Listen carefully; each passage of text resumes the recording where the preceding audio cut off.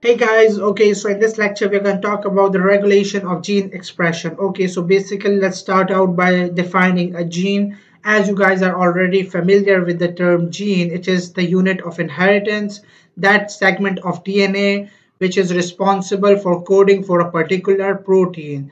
The cluster of nucleotides in a DNA that is responsible for coding for one single enzyme or one single protein or one single polypeptide, right? So now which every cell of the human body contains a complete set of chromosomes, the 2n diploid number of chromosomes, except for the gametes which contain n number of chromosomes. Okay, each n represents the chromosome set number. The chromosome set number for humans is 46.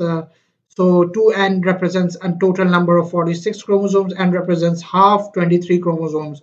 All right, so every cell of the human body contains a complete set of the human genome, a complete set of the human chromosomes, which is 46. But not all the genes are expressed in every cell of the body. For example, the beta pancreatic cells of the pancreas, they have the insulin gene activated. The beta pancreatic cells, the insulin is produced in beta pancreatic cells. Insulin is a polypeptide, as you guys already know. So it's produced in the beta pancreatic cells. Why is that so? Because the insulin gene in the beta pancreatic cells is activated, is capable of expressing the insulin. But for example, if you take the cheek cell or if you take a cell from any other part of the body, it is not capable of producing the beta pancreatic cells because it is not expressed. Right, so how is this gene expression regulated in different parts of the body, in different cells of the body, I should rather say. So let's get started with the gene, discussing about gene expression. Okay, gene expression regulation. Okay, so regulation of gene expression is to control whether a gene should be expressed or not in a particular cell. So now, gene expression. Gene expression is basically a multi-step process that results in the formation of a functional product. Okay, the functional product can be either an RNA. Well, in our discussion, we are going to focus on the mRNA, the messenger RNA, which is produced by the gene after the first step, basically the first step after the transcription, the mRNA which is produced. So in our lecture, we are going to discuss about the mRNA in the upcoming lectures as well. Right, and then in the second functional product of the gene is a protein. It can be a protein. Okay, this is actually can be the final product, I should rather say, of the gene, which is produced after translation of the mRNA produced initially. All right, so these are the two main products of gene expression. Now moving forward, trans the very first step of gene expression is transcription, synthesis of RNA. Okay, now usually mRNA that we are going to discuss. So transcription RNA synthesis, the first step of gene expression, and this is the primary stage of regulation of gene expression in both pro and eukaryotic cells. Okay, in both prokaryotes and eukaryotes, transcription can be controlled to regulate gene expression. Okay, transcription can be inhibited or transcription can be activated in order to control gene expression. But in eukaryotes, as we already know that eukaryotes are much more complex cells as compared to prokaryotes, so they have extensive post-transcriptional and post-translational modifications of the polypeptide that is formed initially as a result of transcription. So post-transcriptional modification occurs of the RNA and post-translational modification occurs of the polypeptides which are formed. So therefore, expression in eukaryotes can also be controlled at these stages as well, at the post-translational and post-transcriptional modification stages as well. Okay, so in prokaryotes, it's transcription that is mainly controlled to regulate gene expression, whereas in eukaryotes, it can be transcription and it can be other parts of the other stages as well. Okay, after transcription. Now, moving forward. Okay, not all of the genes are tightly regulated. All right, I'll explain what that really means. Tightly regulated means that they are not actually controlled by a specific, they are not completely switched off or switched on at a particular moment, but rather they continue to express their protein at a roughly constant rate. Such genes are called constitutive genes. Okay, guys, this is important. Okay, so constitutive genes are basically those genes which are almost always expressed, which are almost always active, and are roughly expressing at roughly constant rate. So their expression is not controlled as tightly as the regulated genes. Now, moving forward, a few of the constitutive genes. Now, a special category of these constitutive genes, it continuously produces a few substances. It continuously produces a few substances which are essentially important for the basic functioning of the cell itself. So, such constitutive genes are called housekeeping genes. Right. Another definition that I gathered over here, that a few of the constitutive genes, which are basically those genes that are continuously producing some components which are essentially important for the basic functions of the cells. Such constitutive genes are called housekeeping genes. So this is the definition of housekeeping genes. So another term and another definition that you guys should know. Now moving forward, genes which are regulated. Okay, we talked about constitutive genes. We talked about a special category of constitutive genes called the housekeeping genes. And now the third category of genes known as regulated genes. These are those genes which are only expressed under certain conditions. Okay. And so, for example, a certain molecule must be present for the expression of these genes. Lac Operon, for example, in the E. coli is activated only when this molecule, the lactose molecule, is present. Okay, we are going to talk about the Lac Operon in detail in the upcoming lectures. I've even given the, I'll give the link to that lecture in the description, so do check that out as well. But regulated genes are basically those genes which are expressed only under certain conditions. If those conditions are not fulfilled, they won't be expressed. So that's why they are called regulated genes. So their expression is tightly regulated by the presence or absence of certain substances.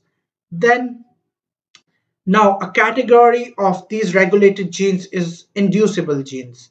Inducible genes are basically those genes which are activated, basically induced in response to an inducer molecule. Okay, so now a molecule, if it's present, it will induce the activation of these genes. Such genes are called inducible genes. Okay, and we've talked about the Lac Operon over here. This Lac Operon, the lactose inducer for the Lac Operon, this is again, Lac Operon contains inducible genes because lactose can induce their expression in the Lac Operon. We are going to discuss what Lac Operon really is. This is actually a complete functional unit of DNA that is responsible for the control of a set of genes controlled by a single operator and a single promoter. But we are going to discuss about that in detail, so don't worry. Now, what about another example is the tryptophan inducer. Tryptophan, as you guys already know, is an amino acid. If it is present, it will induce the production of this enzyme, the tryptophan pyrrolase enzyme in the hepatocytes, of the liver. Okay, so in the hepatocyte gene of the liver, there is a gene that codes for tryptophan pyrrolase enzyme, and so it will only be expressed under when tryptophan is present. We are going to discuss about the tryptophan, the Trp operon as well in detail in the upcoming lectures. So it also, just like the Lac Operon, it involves tryptophan. But there are slight differences in between the Lac Operon and Trp operon. We are going to discuss about that as well. Now moving forward, the regulation of genes is further divided into two types. Okay, basically the gene regulation, our entire lecture, the topic on which this entire lecture is based upon, the regulation of genes over here. This regulation of genes is divided into two types. One is known as positive regulation and other is known as negative regulation. Right over here, positive and negative regulation. Okay, as the name suggests, positive regulation means that the expression of the genetic information or expression of that gene is basically quantitatively increased by the presence of a specific regulatory molecule. Such regulation is positive regulation, and the regulator molecule is called positive regulator.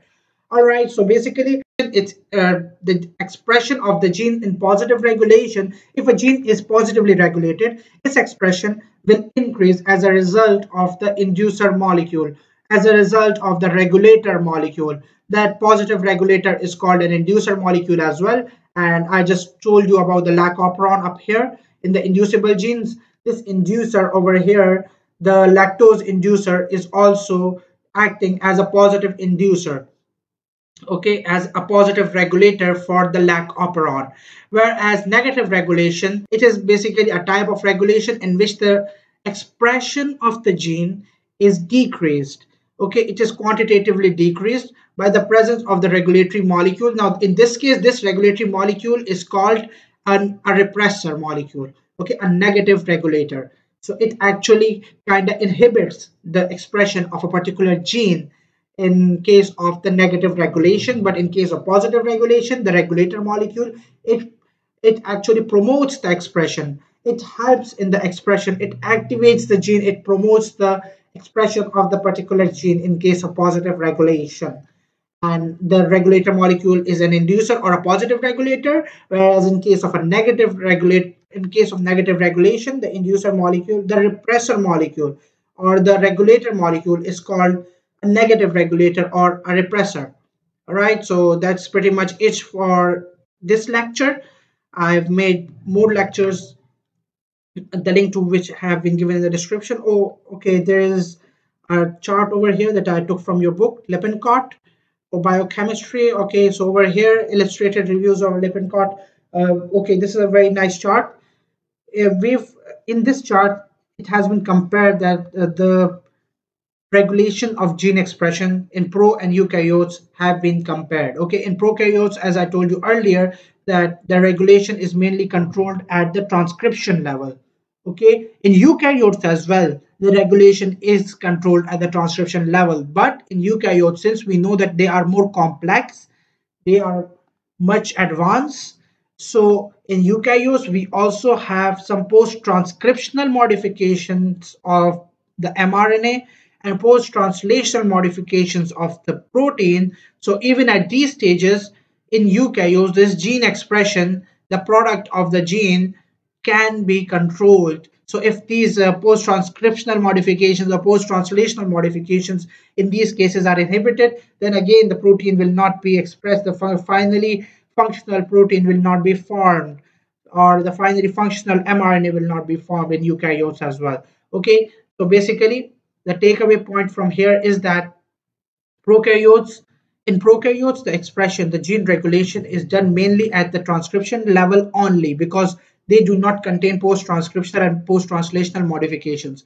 But in eukaryotes, the control is at transcription level, and also it can be at the post-transcriptional and post-translational modification levels as well, at the post-transcriptional and post-translational processes as well. Okay, so thank you so much, guys. And the next lecture, the link to the next lecture has been given in the description. Let me check out what we have next. Okay, in the next lecture, we are gonna talk about regulation of transcription. Okay, so basically this transcription, we are gonna go in more detail about how this transcription can be regulated in the next lecture. So thank you so much. The link to that has been given in the description. Please check that out.